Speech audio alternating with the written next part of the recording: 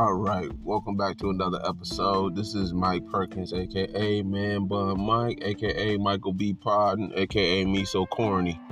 One half of MVP, one half of Mike and Vince Perkins, and one half of Opinions Are Like Podcasting for this here. I am the whole show. You see the thumbnail, you see the title. Sometimes I speak and, I'm in, company of guys who this space would consider simps. And, we see a lot of the detractors that speak on the space, that have kind of this, they have a theme, they use the women as their North Star, and, women are their moral North Star. Women are the kind of, they're the bar to them. And you can kind of see it with your ace metaphors and your Derrick Jackson type guys. And I always wonder why they talk the way that they talk, but they live their lives kind of different. And if you notice, a lot of the guys who really speak this, we need to praise our women and treat our women like queens and things of that nature, they have the guilt. They have the I did a woman wrong guilt. They have a I cheated on a woman guilt. They have the I may have been physically or verbally, emotionally abusive guilt. They have the guilt, though. Like the guilt of I did a black woman wrong and now I have to make it up because I've done so much wrong, to where they swing the pendulum so far the other way to where it's the simpery, and excuse me. I always notice that when I talk, I just don't have that guilt. I don't have the I did a woman wrong. Hi, my name is Michael Perkins. I'm a divorcee. I didn't cheat and beat on my ex-wife. Didn't cheat on her, didn't beat on her, didn't treat her bad. Actually, for the most part, I did everything that you do in a marriage. Didn't work out, unfortunately. But, I provided, protected, led, I enjoyed being a husband. I say it out loud a lot, just to kind of let people know, like, it wasn't like I hated the position. I enjoyed being a husband and a father, in that order. I did the things that you do, date nights and consideration and appreciation and go tell your mama that the food was good. And did you tell your mama? I did all that stuff. I definitely, was providing, for the most part. My money was the money. Definitely was leading. Most of the big decisions, were mostly me. And then, I collaborate with her, what I'm saying? She needs to be included. But, like, I enjoy being a husband. It was very fulfilling. It was, I love the responsibility and the nobility of the position. Not many benefits, obviously. You get a woman, but not many benefits. It's just really just work. And look, again, no complaints. If it had a Yelp review, I'd say being a husband was pretty okay. I give it 3.5, 4 stars. Being a husband is okay. I don't have the guilt, though. So when I speak, especially to women, black women just in general, I never speak as if I have the guilt. And most women are used to talking to dudes that have the guilt. And if you listen to a lot of these women talk, you can listen to them and kind of get that they are used to talking to men who have the guilt. And I think that in this space, you don't have a bunch of guys that have the guilt. You have a bunch of guys, like I was listening to Bernard's show just the other day, and it was called, I'll probably put it in the description, but it was called just Blame the Manosphere for any, when all else fails, blame the Manosphere. And he was going through like the kind of guys that we meet in this space, myself, Christian Hutchinson, even him, like a lot of us are in tech, a lot of us are in IT, a lot of us have jobs and careers, a lot of us are married, were married, have kids, whatever. Like a lot of us just have regular lives. And, you know, and on this side, because, you know, there's a certain morality, you know, that has to be had, and there's a certain integrity that you have to have, because, you know, essentially steel sharpens steel. So a lot of times the way that we operate, I'm not saying anybody's perfect, but we operate in an integral way. Like it's a very, very, like you couldn't be in this space and be jobless, for example. Like eventually it's just like, well, dude, you know, fix that part. You know, you couldn't be a guy with criminal past that includes hitting women or something like that. Like, you know, not to say that people are gonna be like, you're not a part of this space, but like dudes wouldn't fuck with you. You know, we don't have the guilt over here. So that when we speak matter of factly. We treat women like people, like adults, like sovereign individuals who make bad decisions at times. You know, I mean, you know, refer to the video before last if you want to hear what kind of bad decisions they make. Raw Dog Jamal and Dirty Dick Rodney are their favorites. You call it out. You know, but the actual title of this is the innocent guilt, or the guilt of the innocent, you know.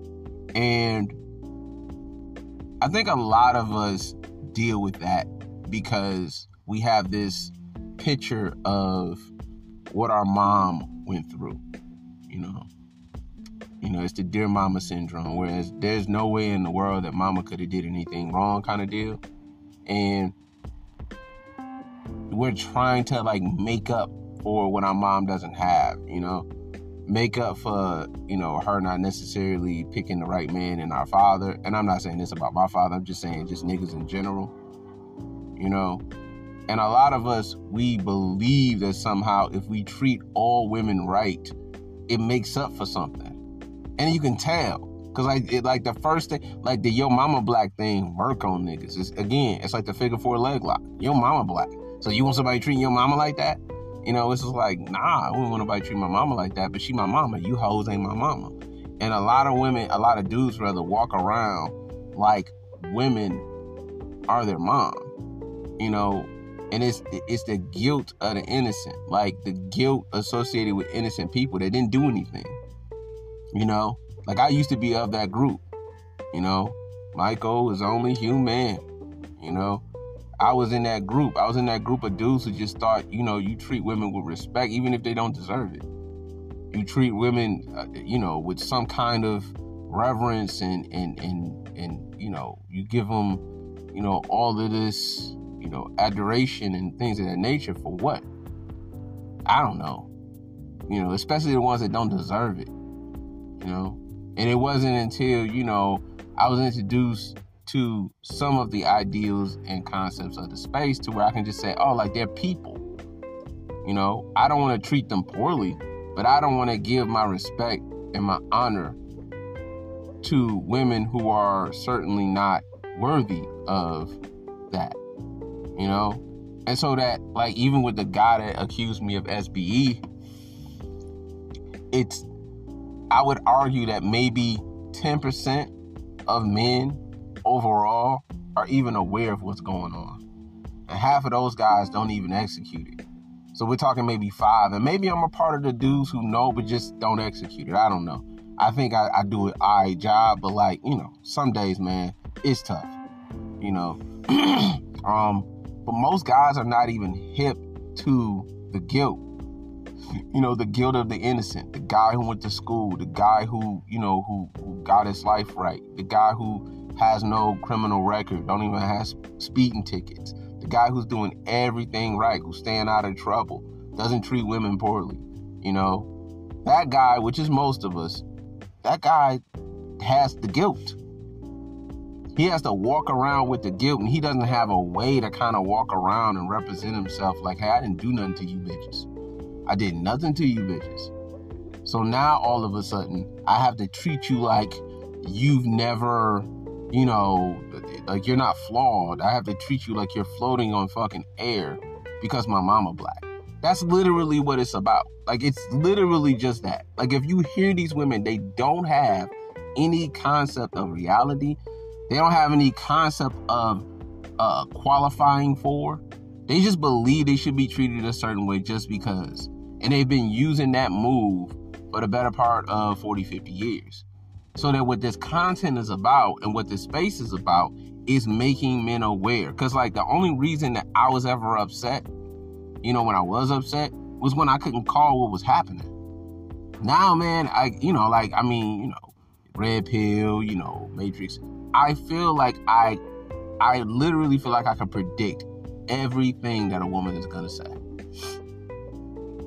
The guilt trip they're going to run, the shaming tactics they're going to run, the bullying tactics, the insults, the sign language, shame, insults, guilt, and the need to be right. I can just predict it. It's almost like I don't even have to dodge bullets anymore.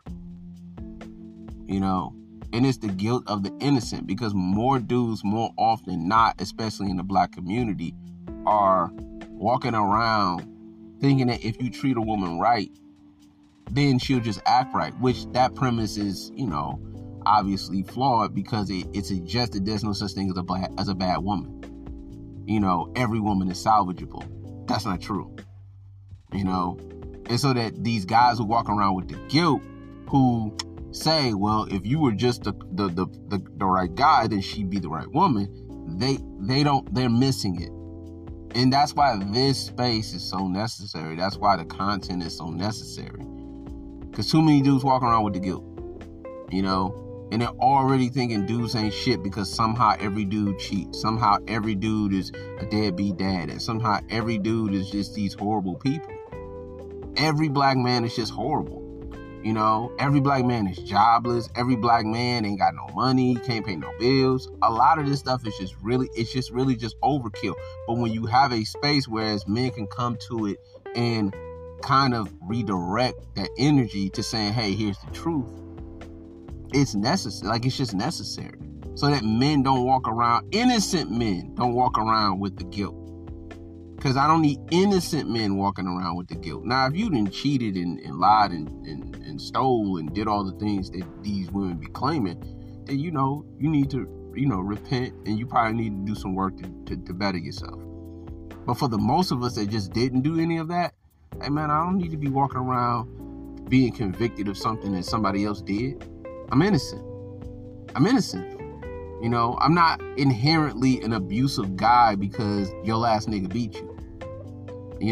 I'm not a cheater because your last nigga couldn't keep it in his pants.